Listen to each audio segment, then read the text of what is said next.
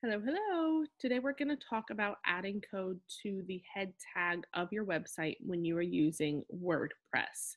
So this is a question that I get a lot. People ask when they are a blogger, they have a website that they are managing through WordPress, and they want to integrate things like Google AdSense or Google Analytics, or even verify their site through Pinterest. There's typically a code that you have to add to the head tag of your website. And a lot of times people don't know even where to find that. So I'm going to show you where to find that and how to edit it. When you log into your WordPress dashboard, you're going to scroll down to Appearance and then go to Editor.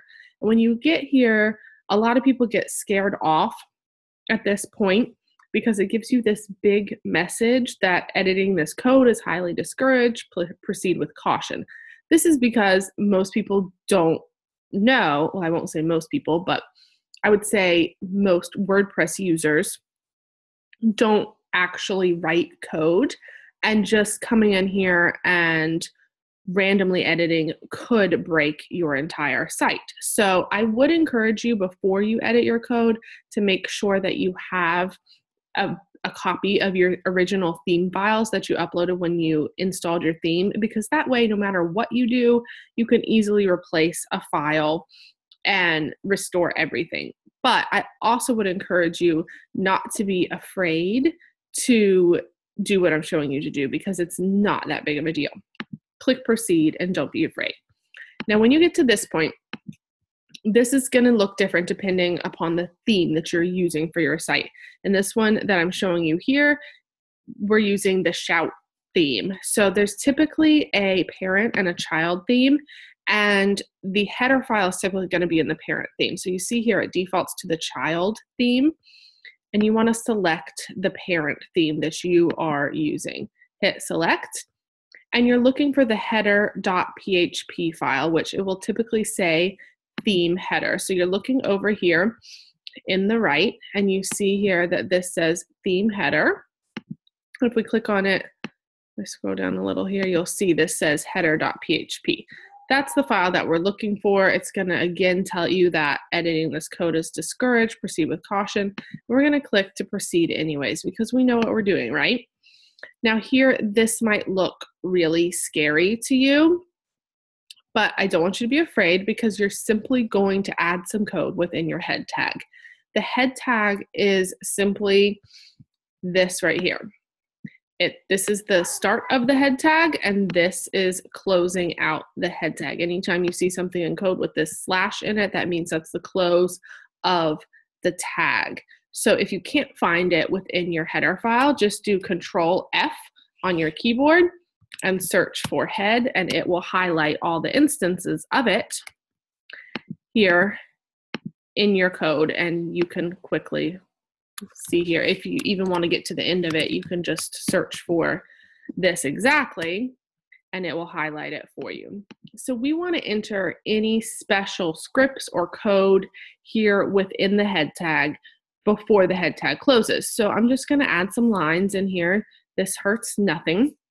And you're going to paste your Google Analytics code or Google AdSense code or Pinterest code, whatever it may be, into your head tag. Now, what I would suggest when doing this is to make a note of what it is.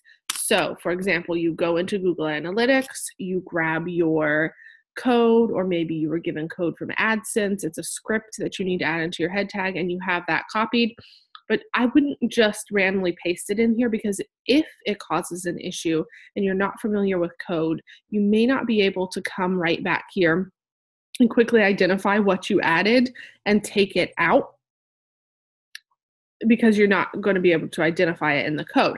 But if you use this simple little notation, which would be these characters right here, the left little arrow, the exclamation point, and 2 dashes, and then identify what it is. So for example, I'm going to say Google Analytics code starts here, and then you close it out with just 2 dashes and the other arrow key. And then you're going to paste your Google Analytics code here. And then you're simply going to make another notation, Google Analytics code ends here. Now these notes don't affect anything because you put them within these little parameters here. So then if you ever need to add, change, or remove your code from your head tag, then you can just come in here and say, okay, it starts here, it ends here. I am going to take that out or put it back in, whatever you need to do. Then once you've added your code in, you're going to come down here and click Update File, and that's it. You're done. Very quick and easy adding code to your header. I'm not going to click Update File here, but that's all that you need to do. And then if you are needing to come back in here, let's just do this. Let's update file. Just going to leave it in there just to show you. If I update the file and then I want to come back in to my editor again and say that I have some changes that I need to make, I'm just going to go back to where I started. No big deal. Go to my theme header file. Scroll down here, see my code here. If I have a lot of code and I can't find it, I'll do Control F and look for maybe the word analytics, see that it takes me to it and highlights it. And then I know that I can add, I can change, edit, remove whatever I need to do. And update file again. All right. It's as simple as that. If you have any questions, I would always happy to try to answer them for you. You can email me at jessica@onmoxieandmotherhood.com.